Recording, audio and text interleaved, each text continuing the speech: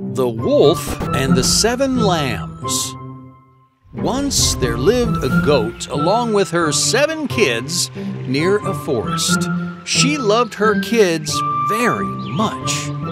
One day, while the goat was going to collect food for her kids, she said to them, "Kids, I'm going to the forest to bring food.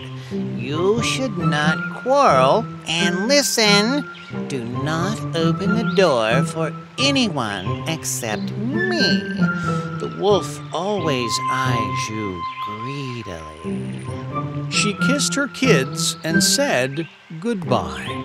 The wolf was already waiting for the goat to depart.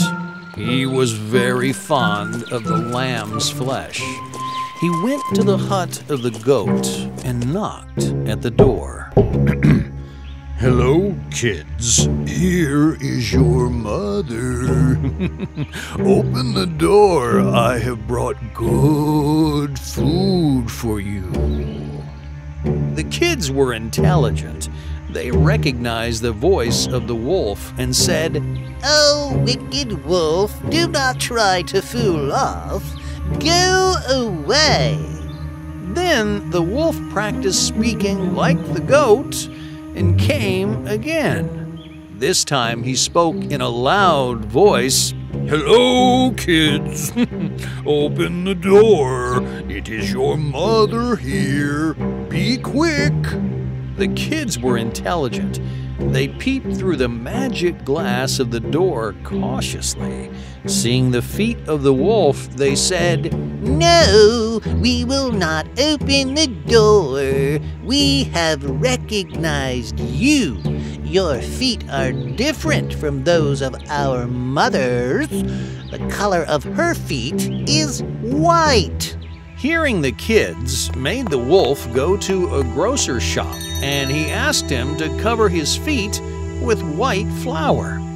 The shopkeeper was surprised to hear the strange demand of the wolf, but out of fear he sprinkled some flour on his feet.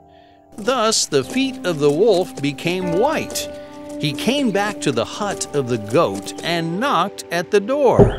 "Hello, dear children. I have come. Open the door quickly." The kids peeped through the magic glass and found the color of the feet white. They opened the door, but seeing the wolf made them run here and there to save their lives. Some went under the bed, while some hid behind the curtains. But the cunning wolf caught and ate up all of them, except one who had hidden himself in the big clock of the house. The wolf just could not guess that hideout. After some time, when the goat returned to the hut, she was surprised to see the door wide open. She had thought that the kids would be very happy to eat the fresh food, but her happiness soon vanished.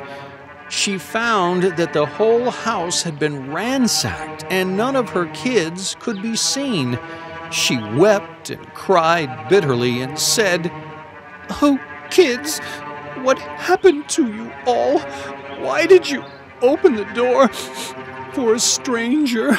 The wolf has won the fight, and I have lost to him." At this moment, the kid who was inside the clock spoke. "Mother, are you listening to me? The youngest of all, take me out of the clock." The goat immediately picked up her little kid and kissed her again and again. The kid told her of the whole incident. Then they heard the snoring of the wolf. The goat said, "It appears that the wolf is still here. Bring the long scissors." The kid brought the scissors. They both went to the garden. They found the wolf sleeping there. The goat went up to the wolf slowly and cut open his belly. She found the kids alive and took them out one by one from the wolf's belly. The goat hugged the kids warmly. Then she asked all the kids to put stones in the wolf's belly. They all picked up big stones and put them in the wolf's stomach. Then the goat stitched up the belly, and they all came back to their hut. Soon the wolf awoke and felt thirsty. He got up and went to the well to drink water. As there were stones in his belly, he couldn't balance himself and fell into the well with a loud noise. He died by drowning in the deep water. The goat and her kids were observing everything from the window. Now they all came out of the hut and danced. They needn't be afraid of the wolf anymore. If you like this story, give thumbs up and subscribe to our channel for more videos. See you soon!